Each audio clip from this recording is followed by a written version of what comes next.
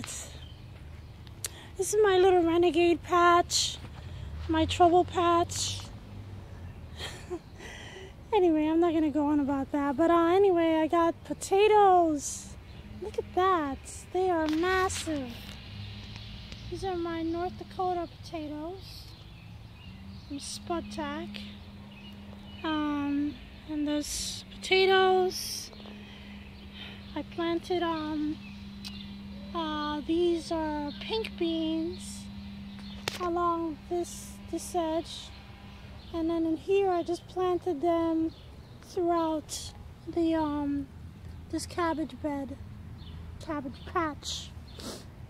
Look at this one, it's growing fantastically well. There were a couple that got chewed up or something, disappeared. So I just replaced them today. There's 1, 2, and where's the third one over there? 3. So there's like a row of cabbages and 2 rows of cabbages, and then there's another third one right there. And in between there's pink beans. Over here, look at this corn, man. It's looking really fantastic. Peas didn't really do that well in this patch. I mean, the whole bed was just peas, but whatever. I mean, a few are okay. You know, I should be able to get something out of those. But, anyway, so I also planted in here some, blue cocoa pole beans to climb up the corn. But unfortunately, I don't see any of them coming up yet. Those were old seeds, so if they don't come up in the next week or so, I'll probably come back with some fresher seeds to put in there. But you know, in the meantime, I'm pretty pleased with the corn. I threw some fertilizer on them, some worm casting type fertilizer. There's a sunflower there. It's a few sunflowers. I planted seeds. I planted seeds all along the edge here, but only a few came up. 1, 2, 3, and I think there's 4 right there. So whatever, it's okay. Meanwhile, I have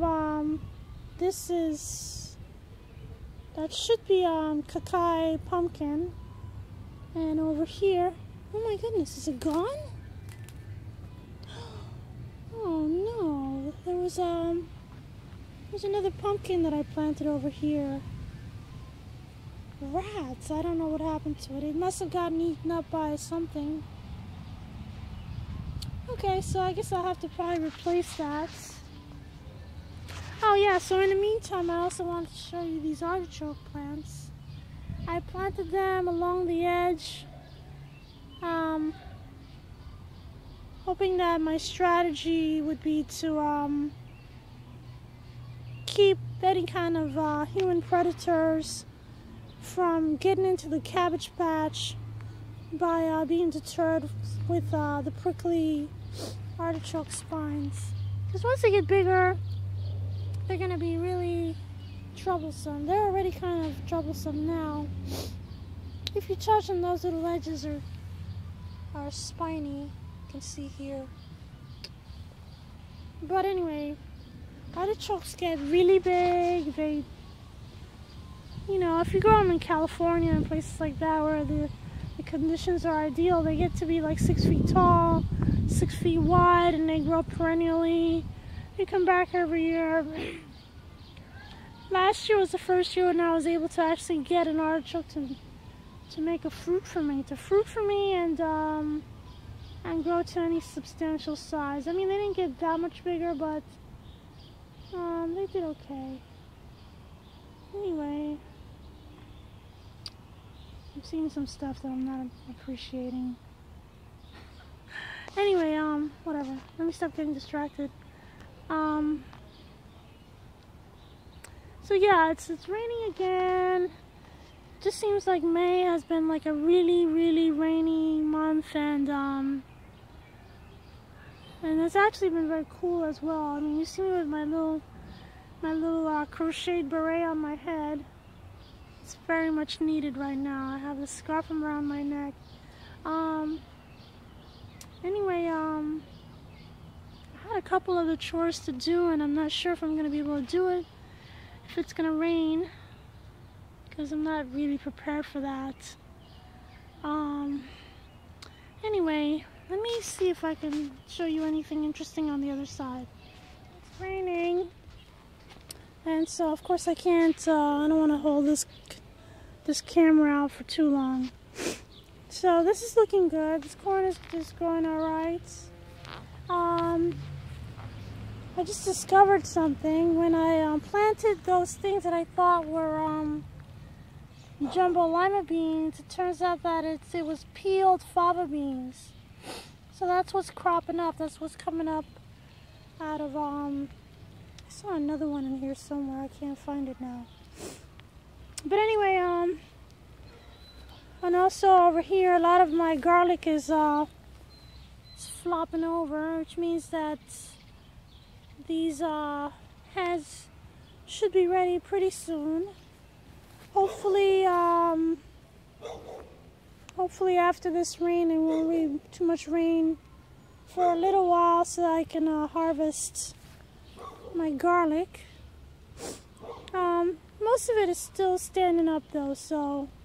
But the thing about it is that when you wait for the ones that are standing up to flop, by the time the ones that flop first, you know, you're looking for them, then you can't find them because the tops are disintegrated. These over here are looking alright still. They don't look like they're ready to come down anytime soon. As you can see, all of these weeds are getting kind of thick. I gotta take care of that stuff, but in there are some bindweed. These things are everywhere. But anyway, there's these tomatoes. I planted a row of tomatoes, and then there's this knotweed. I just have to pull. Anyway, chop and drop.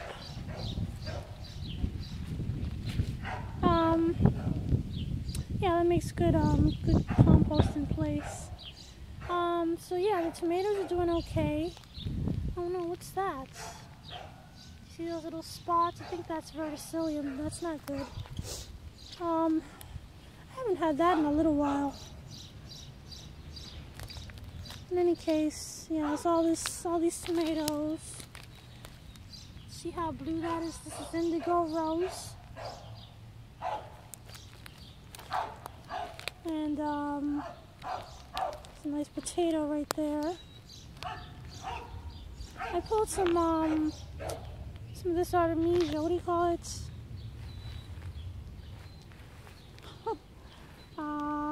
Mugwort. I put some mugwort. It was over here in the path. This is the common path. And I threw it on the, sort of in the path that's over here. So anyway, it's disintegrating. It's gonna feed my little tomatoes over time. Meanwhile, I have all this vegetation, all this wildness, which I still haven't decided what I'm gonna do with. I'm pretty sure I'm just gonna leave the cornflowers grow. And this here is like a little patch where I had tomatoes last year. I haven't quite decided what to put there yet. I mean, I don't know, because I had a lot of things that failed that I was planning on putting there. I think I wanted to put onions. I didn't get as many onions as I hoped. And then this here, this empty space, I'm hoping to put sweet potatoes. Oh boy, the rain is really coming down now. And one of the garden neighbors was trying to be kind. I'm not sure if he was really trying to be kind, but he wiped out about 1.5 feet of my garden space here. There were some cornflowers, which I'm not too upset about, but in here there was at least one potato plant, which he did knock down, and there were some little carrot plants, which You know, they're kind of small, but I'm pretty sure he knocked them down too. So if I see him, I'll be sure to wring his neck. I'm kidding. But anyway, I'll definitely have to talk to him about that, because it's not the first time he's done that. It's not the first year he's done that.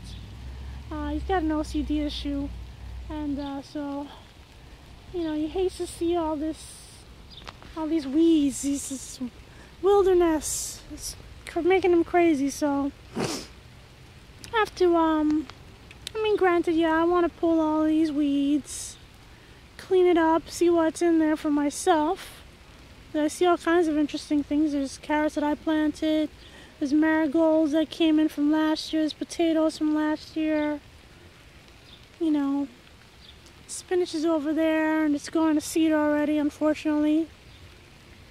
Anyway, like I said, it's really raining now and I don't want my camera to get wet. I'm standing underneath a peach tree, but it's not going to work for too much longer.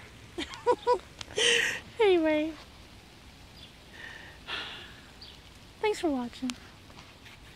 Alright, it's still raining. I'm over here because this little nub right here caused me to fall a couple days ago. I don't know if you saw before, but I have like a scar up here and this thing here and scratches on my cheek. Because I tripped over that thing. I snagged my my pant leg and I fell on this big old log, this fallen tree. I hit my face and my head on this thing, and it, like I said, it scratched me up pretty good. So I decided the first thing when I came in here next time, I would cut that down, because cut that little finger off, because trouble. Anyway, that's all I have to say about that. It's still raining, so I'm out of here. Bye!